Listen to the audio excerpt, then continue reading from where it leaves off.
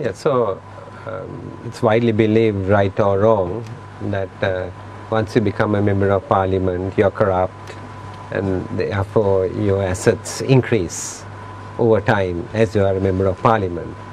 So it's something that's not new. It's done around the world.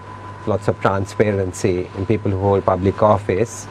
So we thought, at least a few of us, even if it is not everybody, let's start and just make it public so that others can follow, because everything will not change from the top.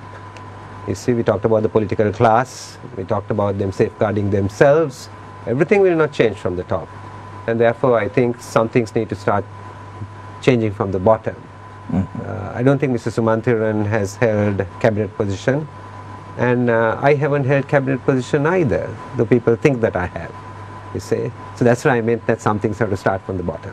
Mr. Sumanthiran, what? No, when I entered Parliament, you see, I was appointed a national list MP, just like Mr. Wickramaratne in 2010. I read up the law, and it said you can't sit or vote in Parliament unless you make the declaration, as a declaration. And the national list MPs were declared one day, and the Parliament sat the next day, I think, because there was some delay in holding some election in Kandy district that year. So we had just one day.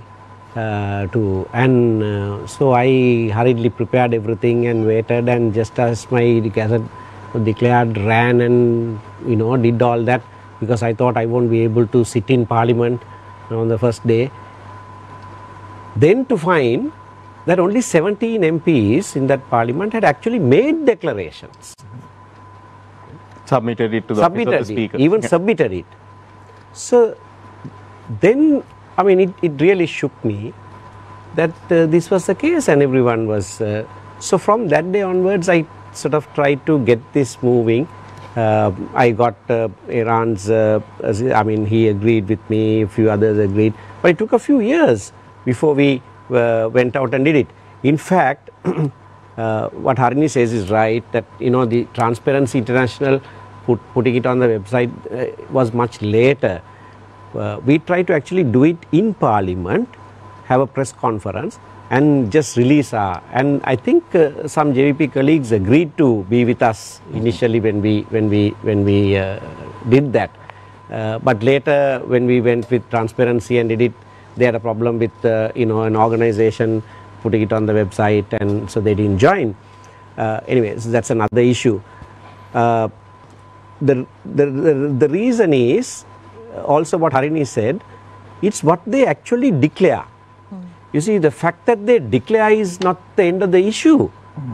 It must be before the people, for the people to be astonished by this declaration and say, what nonsense is this? We know they have this house here, that one here, this one here, and but why should the people do this? The Inland Revenue should have asked questions long ago. I mean, 20-odd-year-old MPs, right? Merely because they are sons of presidents and prime ministers, owning so much of property, they don't do any job of work. The Inland Revenue doesn't ask a single question.